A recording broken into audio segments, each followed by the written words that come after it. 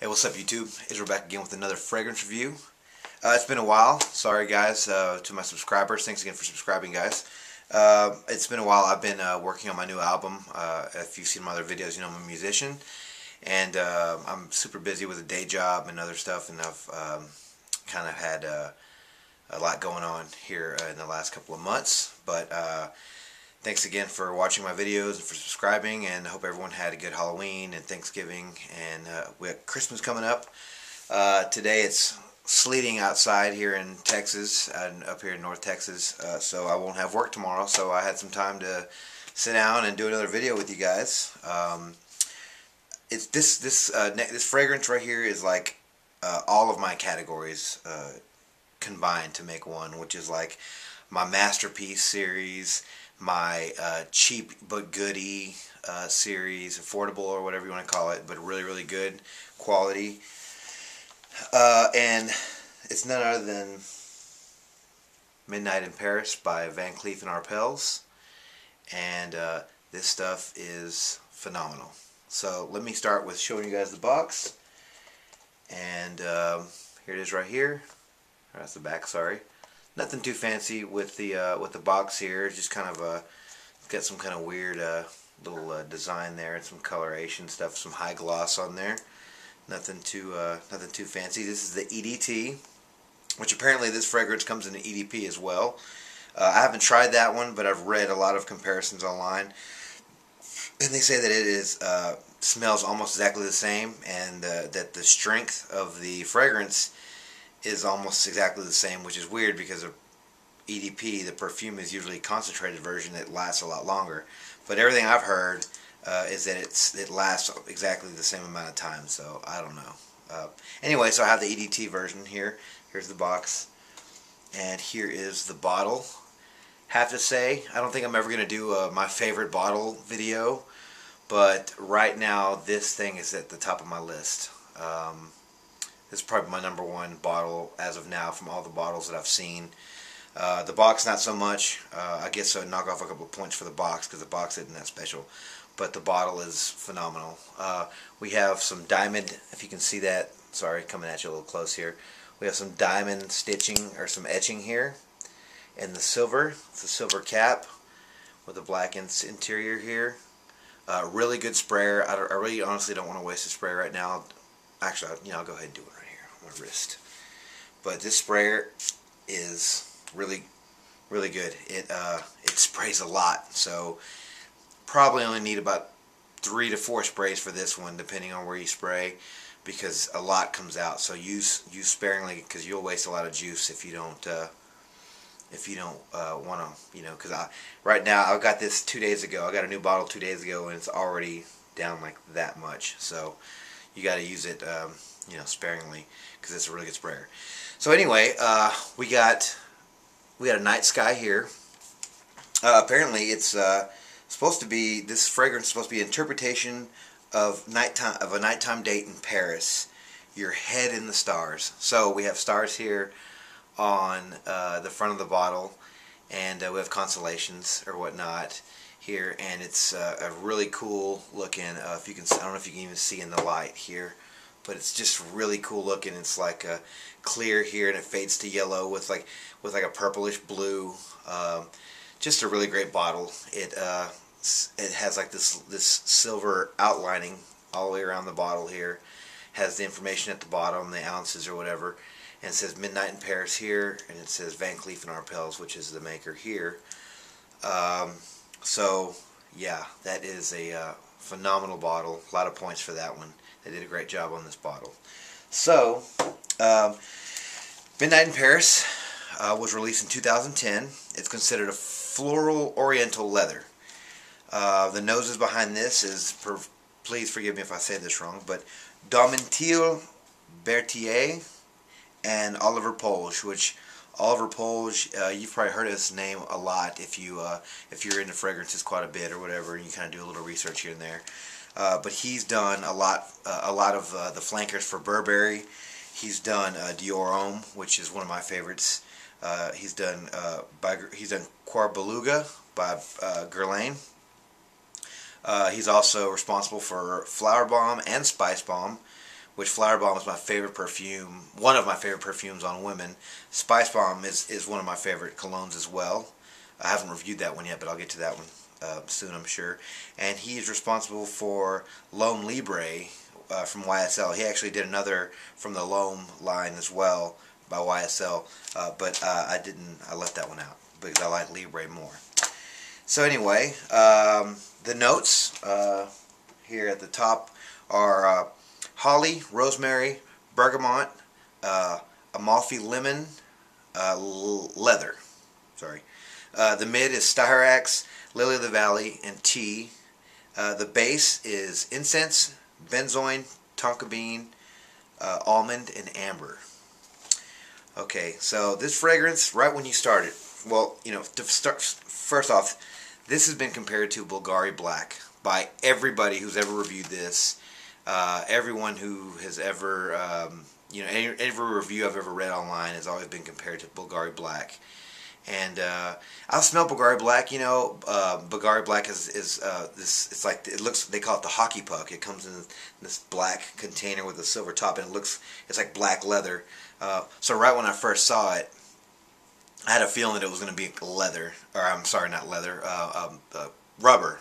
It comes in a black rubber container, which I guess it made it look like a tire. So, but the same opening, I guess I don't really know. I'm assuming it's the leather note or whatever else gives it that really harsh, rubbery. This one doesn't have it. Midnight in Paris actually does a better job with that leather note, but Bulgari Black, what turned me off was the opening to that fragrance. I mean, it was almost disgusting. I didn't like it at all. It really did smell like rubber, and it's just very off-putting. And it's not.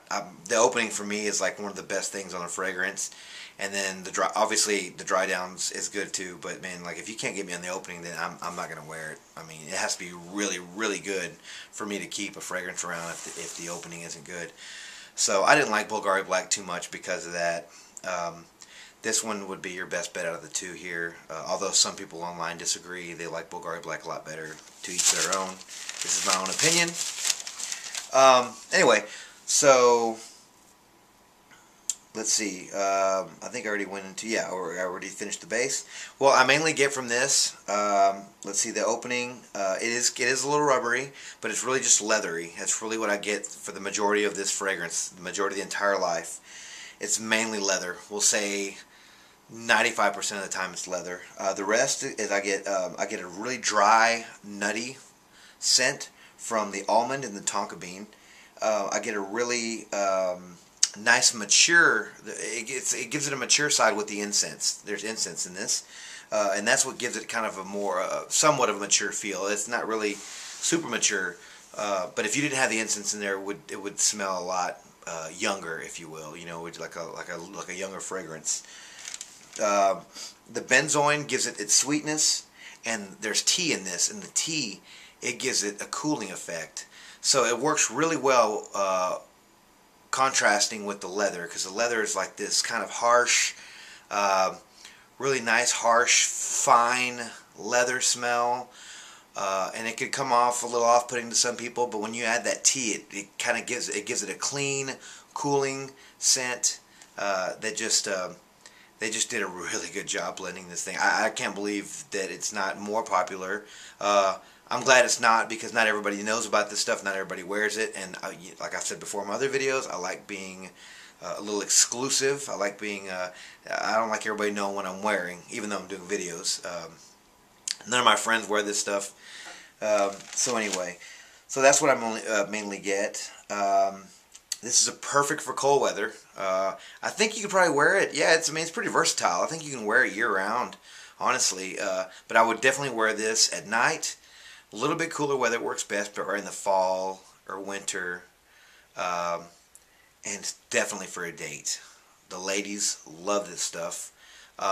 Anyway, ladies I know, again, I mean, it's not like some secret magic potion that's going to get ladies to come talk to you. But every time I've worn this, I've gotten the ladies' attention from wearing it and whatnot. They always ask me what I'm wearing. So anyway, it's perfect for a date, and I'll get back to that in a second. It lasts a really long time. The longevity I get out of this is 8 to 10 hours. I sprayed some on myself this morning, and I could still smell it all day. I just put a couple of hits on my neck. Even though I was wearing it to work, I just wanted to try it out again, just because it's a little bit cooler outside. I don't normally like wasting my good stuff at work because I work in a warehouse. But since it was cool, I wasn't getting hot and sweaty, so I wanted to go ahead and use this stuff today just so I could smell it all day. But yeah, 8 to 10 hours, which I give that like a 9 out of 10 for the longevity, because that's pretty much what I want. That's what I look for in a good fragrance that I really enjoy is a longevity. Let's see the projection. 6 out of 10. I'll give the projection. It's okay, but you know, this stuff is supposed to be worn close. It's supposed to be like if you're I mean, it's a date. I mean, midnight in Paris. You're on a date in Paris. It's midnight. You know, you got your loved one with you. You're holding hands. You're just really close, and this stuff really is meant to be shared closely. You know, so you know, it doesn't hurt. I mean, really. I mean, think about it, fellas. You know, like if you're with the lady and you're wearing this stuff, and you know it's working if she can smell it, and you know you're doing it. You know it's working. It's magic if you're that close. Anyway, sillage. You know, some people might disagree with me, but I actually give this one 7 out of 10 for sillage because. When I walk past people, I guess it really all depends on how you wear it, you know. But that leather note, man, it really it stands out. And when you walk by, it really is subtle. I mean, this is a very, very subtle fragrance. It's not in your face. I don't think it can get very cloying. It's not gonna. I don't think it will offend anybody. I mean, I guess if you wore a lot, it would. But I mean, sometimes I spray an extra couple of sprays on just because it seems like it's not there, but then it'll hit me. Like you know, the air current will move or whatever, and I'll just catch a big waft right in my nose, and it catches me. But I like that, you know. I have some other fragrances that do the same thing. It's like a nice little surprise. You know, it kind of fades away, and you think it's gone, but then you'll just be, you know, the current will change, and it'll just kind of get you. So to me, the sillage is good stuff because it has that effect to me. So I know if I can smell it on myself, that if you're walking by and the current catches you, I think you know, I'm pretty sure that people can still smell this. You know, if you're you know, a little insecure about the sillage, and just spray a couple more sprays, I promise you they'll smell this stuff on you. You know, this stuff really does remind me of like and it's gonna sound dumb. There's no tobacco in this, not that I know of anyway. It wasn't in the notes, but this reminds me of like a cigar, almost like a very sweet cigar. Kind of like pure Havana almost. The sweetness of pure Havana, but I mean, they don't smell alike. It just has that sweetness to it, to where it makes me think of like a cigar store, a sweet cigar smoke, the non-offending one, you know, just a kind of that smell when you walk by. But you know, this is just a really great fragrance. You know, I gotta say, to me, I call it a masterpiece. You can call me crazy, that's fine. It's just my own opinion, but I think it's a masterpiece because I don't smell this stuff every day. And Bulgari Black is like the only other thing that I've smelled that even remotely kind of smells like it. But I'd take this hands down. It's super inexpensive. That is probably the highest point of everything to me. This channel is called Dollars and Cents for a reason, because I want to save you guys money. This is a 4.2 ounce. This is $39.99 on Amazon. Free shipping. That is cheap.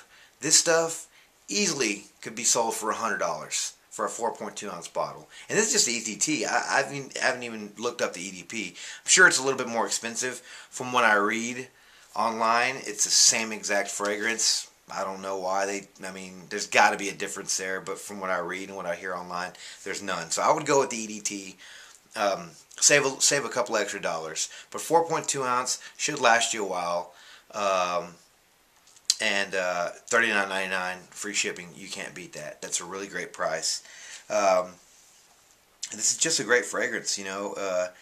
It really, you know, I just love, even if I'm not going out and doing anything like intimate or you know, like a social or anything, I still just like to wear it around the house. It smells really good. It has this really great, sweet, calming effect. And the leather, it's just, I don't know.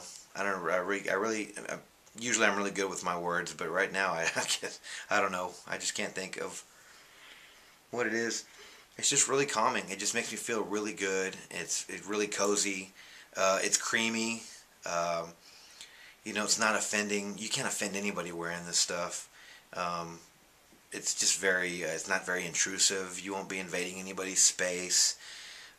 I can't expect anybody to, you know, you just get nothing but compliments, I'm sure, with this stuff. But it's very subtle, so if, you know, because there's a lot of people that don't like wearing very strong colognes. There's a guy that I work with, and he wears a lot of cologne. He wants you to smell him. He wants that scent bubble, that sillage trail to be like, you know, the next room kind of stuff. You know, I don't know if I want that much.